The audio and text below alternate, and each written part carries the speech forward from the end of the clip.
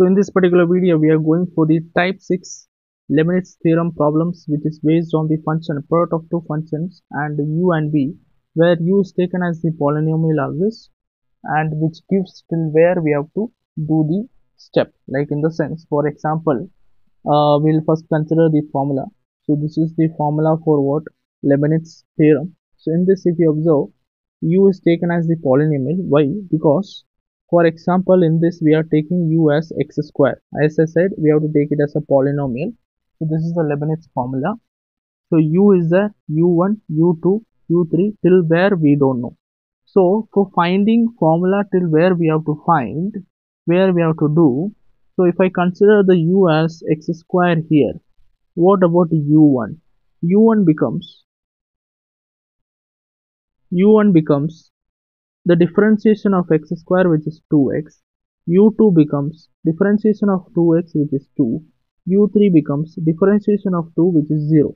So that means what you understood, that till u2 we have to do the till u2 we have to do, and then we cannot continue with u3. So in the formula, if you observe, u is sitting u1, u2, but u3 we cannot consider. That means our answer will be till here itself. Remember, u we have to take it as a polynomial. Try to do till where you're getting, till what value. Some particular place you will be getting what 0 as the answer. The previous till there we have to stop the answer of that particular thing using this Leibniz theorem. Now let us find out other things also. See, so let me just write u we are considering as the polynomial always, which is x square. V will be the other variable of x, log 4x. Now we have to observe whether v is having the nth derivative or not, because in the formula, if you observe, I need to find vn minus 1, vn minus 2. So I need vn. So nth derivative of vn is there or not? Direct formula, yes, it is there. So what is the formula for? The direct formula for log ax plus b. So if y is equal to log ax plus b, we have studied this formula. So what will be the nth derivative of that? It will be minus 1 power n minus 1 into n minus 1 factorial into a power n whole divided by ax plus b power n. So this is the formula. This particular formula has to be applied here.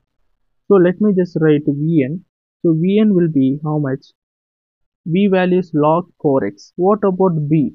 See, Ax plus B is there. B we can consider it as plus 0. 4x plus 0 where B is 0. A value always it will be coefficient of x, where here it is 4. So we can start the formula by writing minus 1 power n minus 1, right, into n minus 1 factorial into a power n. Here it is 4 power n whole divided by ax plus b power n, right? So here it will be ax means 4x power n plus 0, no need to write 4x plus 0 and all, no need to write. You can simply write 4x power n. Now what about vn minus 1? We have to find vn minus 1 also. Vn minus 1 is quite easy. What you have to do, in place of n, you have to substitute n minus 1.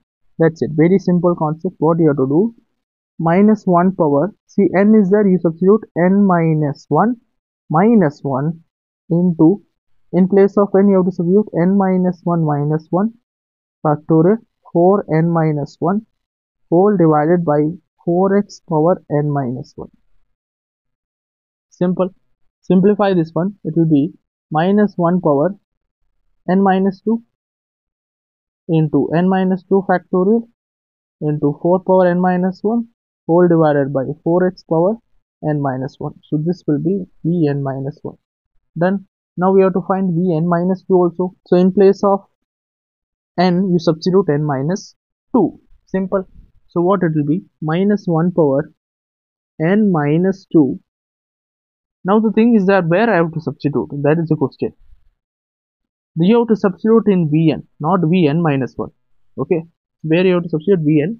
So it will be minus 1 power n minus 2 minus 1 into n minus 2 minus 1 factorial into 4 power n minus 2 whole divided by 4x power n minus 2. Simplify this one. What will happen? Vn minus 2 will become minus 1 power n minus 3 into n minus 3 factorial into 4n minus 2 whole divided by 4x power n minus 2. Here we got v values also. Now we have to get what? One more thing, very important, which is the other term here, nc1, nc2, right? nc3 no need to find, this is gone, okay, this formula is gone. So nc1 and nc2 we have to find. Always remember nc1 is always the value as 1. nc1 is 1. What is the ncr formula? See, ncr formula is basically n factorial divided by n minus r factorial. Okay, n minus r factorial into r factorial. So if you want to find nc1 value, sorry, nc2 value, then it will be n factorial divided by n minus 2 factorial into r factorial, which is 2 factorial, right? 2 factorial is 2 into 1, 2 itself. N factorial can be rewritten as n into n minus 1 into n minus 2 factorial, because I can cancel it with the denominator thing. So this and this is gone. 2 factorial is 2 itself. So what is the answer you are getting here? The nc2 value as n into n minus 1 by 2. Now we have to substitute all the values in the formula. Yn value, so yn, which is the nth derivative, also can be written as the nth derivative of u and v, which is x square into log 4x, that is given by first function u, which is x square.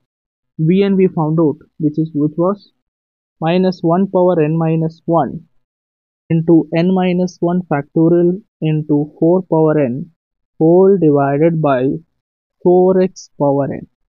This was the answer. Plus nc1 value we know it is n.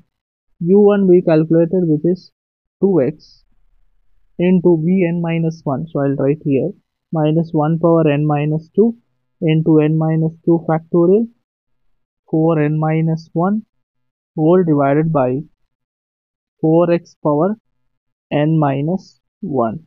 Okay. Next, plus nc2 value we calculated n into n minus 1 by 2 into u2. u2 is differentiation of this thing, which is 2. Then vn minus 2 we have to write